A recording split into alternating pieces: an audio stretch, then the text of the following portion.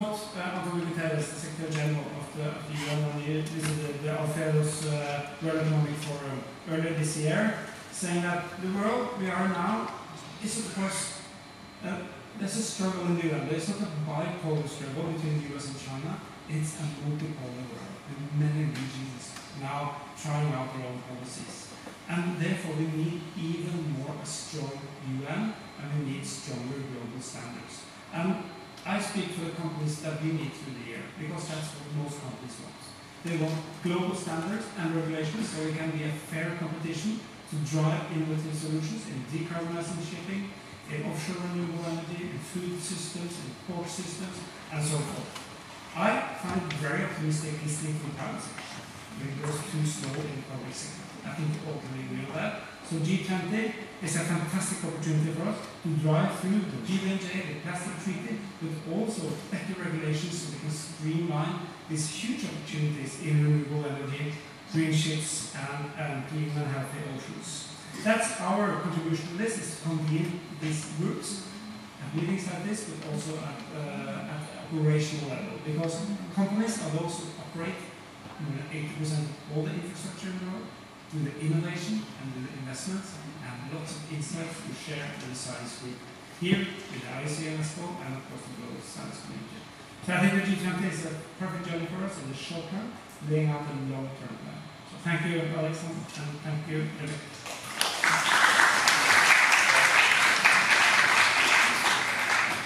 Thank you, Eric, and I hope to be a bit as good as a speaker as you one day, and everyone in this panel. No, and thank you. It's been a very inspiring journey working with the private sector.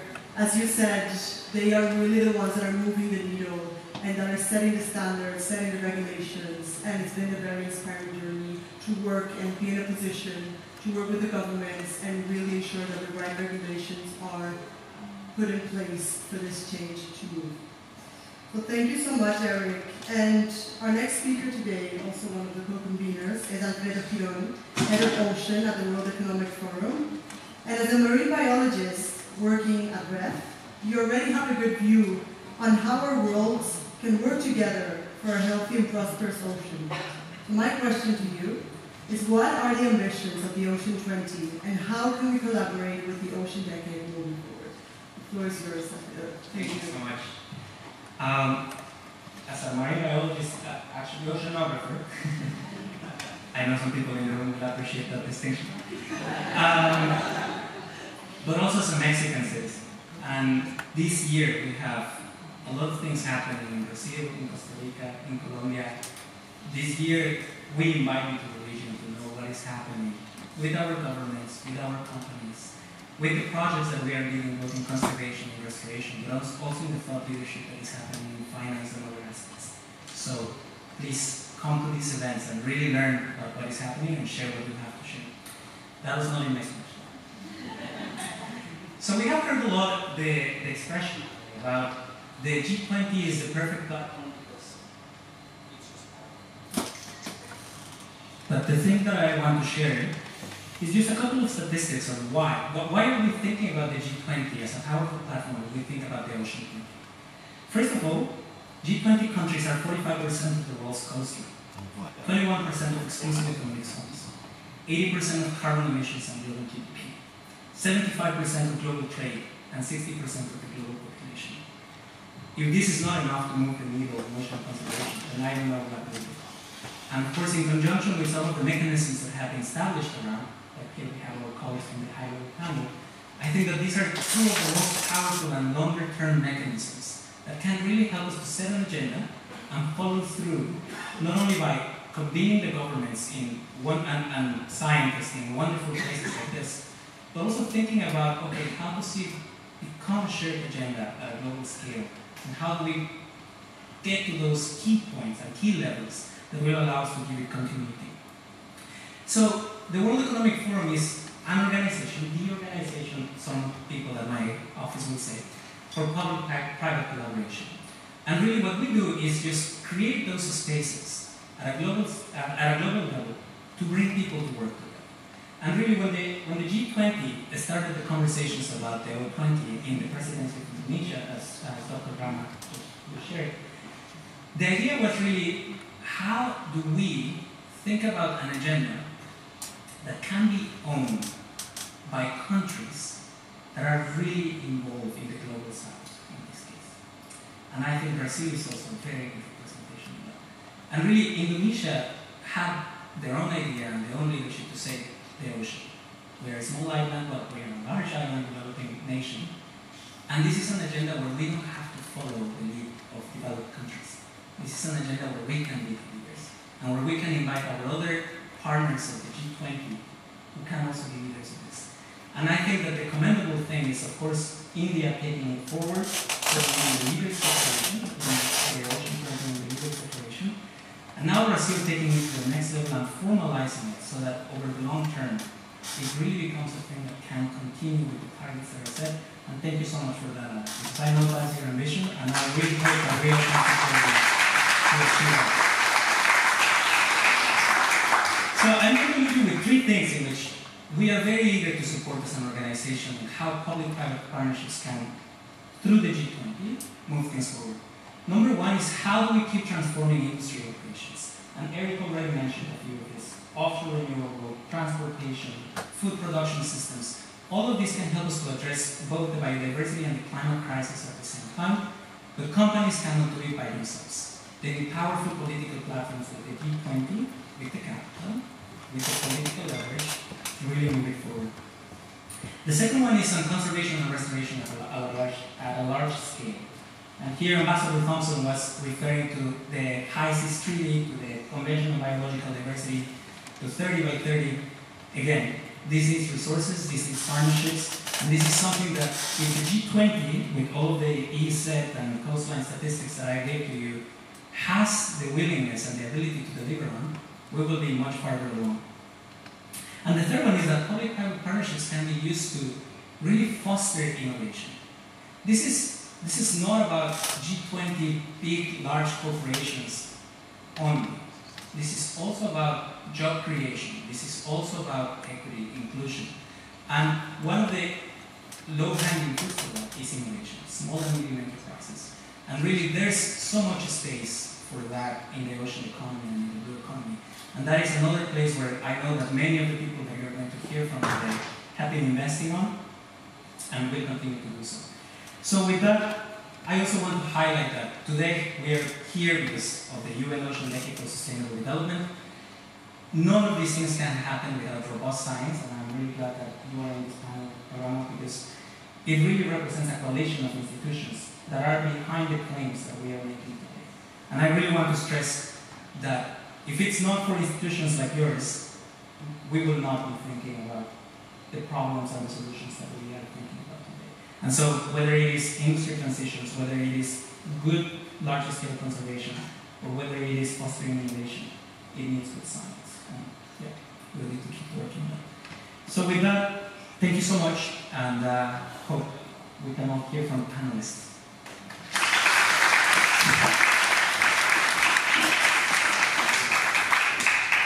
Thank you, Alfredo.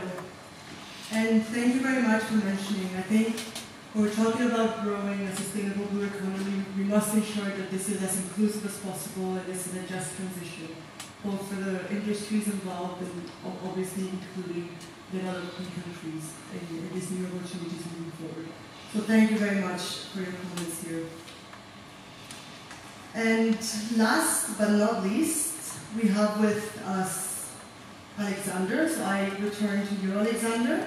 Today we've heard some excellent inputs and challenges. And as a professor, I'm gonna repeat your title because I'm repeat it. As a professor at the Oceanographic Institute, University of São Paulo, and head of the UNESCO Chair for Ocean Sustainability, you really hold a special position in leading the ocean agenda at the G20. So I would like to ask you, how do you envision the G20 strengthening the work of the Ocean Decade and vice versa? The floor is yours. Thank you, Rebecca. Thank you all for the messages and the inspiration we are having here, and the commitment that we are all having together to face these challenges and change some things that are really pressing. And I believe that G20 and O20 is a very important platform that needs to foster what's out there. and the ocean decay is out there. But it will finish in 2030. So what are we going to have after that? We need to think about what's the legacy of the ocean decay and how G20 could have a very strategic role in helping us that are learning how to work together to keep going after 2030. That's an important aspect that we need to start thinking right now. And then we also need to think about the post-2030 United Nations Sustainable Development Agenda. Which would be the SDGs? 14 will still be there. And I think we need to think hardly on that and make movements so that at least the movement that started in Brazil as an official group of engagement of civil society this year, recognizing all the effort that was done since Japan and India and Indonesia, we have it represented in South Africa and US. This is the minimum of the expectation, so that we have a process, not only a momentum. That said, I would like to say that the ocean is so big that everybody fits inside. And now we are here to do this job and to work together, to learn with each other, and to promote the changes, which is a word that I think defines all the four speakers, all the four inspirations behind that talk before me. So, transformation. Let's transform together. That's my message. Thank you.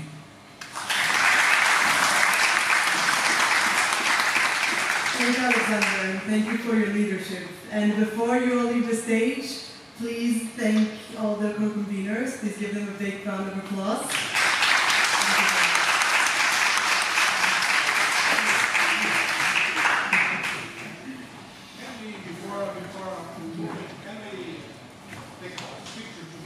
Oh yeah, of course.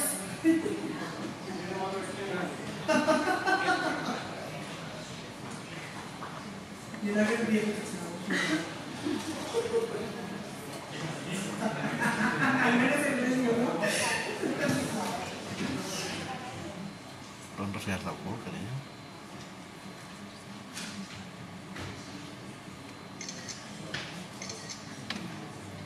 Thank you.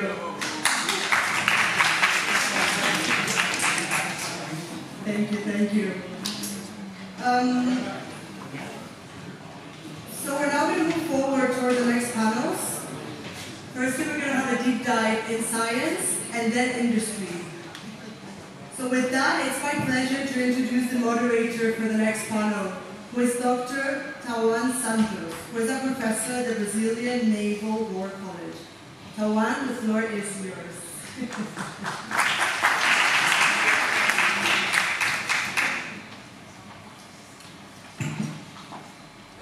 Hello, good afternoon. First of all, it's an honor to be here and sharing this very special moment with you all. It's a milestone in the Blue Agenda, so yeah, it's an honor to be here. Thank you a lot for inviting me to be part of this. I'd like to invite the following speakers to share this moment with us. Stavija Naik from Rise Up India, please, or Laura McDonough from Oceana Project Ireland, please, and also José Moutinho, Air Center, Portugal.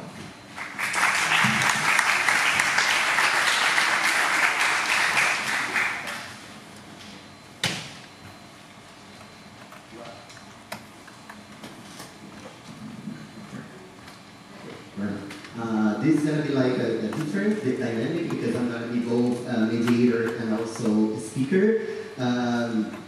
And it's important to share here, like, the ultimate goal of this panel is to stress the relevant and consistent recommendation for the G20 countries when it comes to the road beyond the 2030 as Tuha just stressed. So I would then ask every single panelist to focus and share in only 5 minutes around each one of you guys some insights and recommendations for each country from the G20 to influence and how to prioritize actions under this Brazilian presidency of the G20 And therefore, at the end of the panel, I will try to sum up and to wrap up some main points that we all can have from this discussion. So please, first, you can have the floor.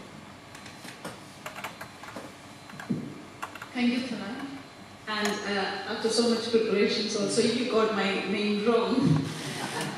I'm so sorry, but I'm so used to that. So I'm Shivaja, I'm from Recerca. So Recerca is a coalition of 600 plus organizations covering civil societies, philanthropy, business, small-scale fisher organizations, and indigenous groups. And we work on the larger themes on high seas treaty, on Auditorium on deep sea mining, ocean and climate nexus, and the sustainable small-scale fisheries. So we are very happy to be in this panel opportunity, and it's so inspiring to see such a mixed panel of academicians, government, civil societies, and so on. So maybe without much of an ado, I will jump into certain clear-cut asks which we have developed through a collaborative approach with our partners. So on the high seas, let me start with our clear-cut ask on the high seas. Of the G20 countries, 13 countries have signed the high seas treaty, and 7 of them are yet to sign the high seas treaty. So the key message for G20 countries in this context is to ratify the high seas treaty as soon as possible and to contribute to mobilizing resources for its implementation and capacity building. As Dr. Ramakrishna has already mentioned, G20 is the platform which has the capacity in terms of economic resources, in terms of the deeper political engagement. G20, if not G20, then who else is a Christian here? So in that case, we also urge the countries to make legislations ensuring that the benefit sharing for local communities out of the use of resources from the high seas. It is quite inspiring to note that the countries that ratified the treaty are from the global south. So in that context, we request the G20 group to continue the legacy and guide as an example for the rest of the countries in proclaiming the commitment to the ocean health. The G20 can also motivate other countries to swiftly secure the 60 ratifications needed for the treaty to enter into force. And also with regard to the high seas, we urge the G20 countries to support the moratorium on deep sea mining. And we also urge the G20 to push for the inclusion of science-based ocean-related measures in their national strategies for both climate and biodiversity. Since parties to the UNFCCC are expected to revise their NDCs by 2030, by COP30 in Brazil by 2025, we call for greater inclusion of ocean-based measures, including protecting and restoring coastal and marine ecosystems, decarbonizing the shipping sector, sustainable fisheries and aquaculture, and sustainable coastal tourism to contribute to the climate mitigation and adaptation strategies. Moreover, in the spirit of building synergies, we urge the parties to develop national strategies that are climate smart, biodiversity positive, and benefit people. This is very important, to benefit people, particularly to local communities and indigenous peoples relying on the ocean for their lives and livelihoods. Sorry, am I taking more time? Can I continue? It is vital that G20 countries reaffirm their commitment and take proactive steps to achieve the recently agreed Montreal Global Biodiversity Framework, particularly the target to protect at least 30% of the ocean by 2030. However, while reiterating our support to the Montreal Global Biodiversity Framework, we would like to highlight the importance of adopting a human rights-based approach towards the conservation efforts and recognizing, protecting, and promoting OECMs, including the locally managed areas, in an effort to achieve the targetry of the Montreal Global Biodiversity Framework. And it's been very interesting to note that the G20 has been consistently talking about the livelihood of fisher folks and climate change, particularly and sustainable fisheries. In that sense, we would also like to urge or talk about the protection of the I missed something maybe. Protection of fishers' livelihoods, entry into course of the WTO agreement on fishery subsidies, and ending IUU fishing have been a consistent discussion theme in the G20 Bali Leaders Declaration 2022 and the G20 New Delhi Leaders Declaration of 2023.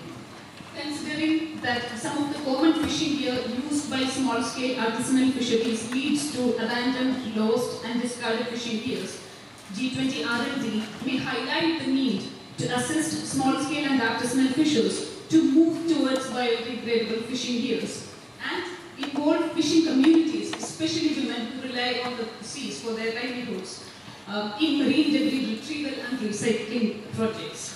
Small-scale fishers is a group majorly affected by the impact of climate change, and hence we urge G20 to assist SSF communities to adapt to climate change impact.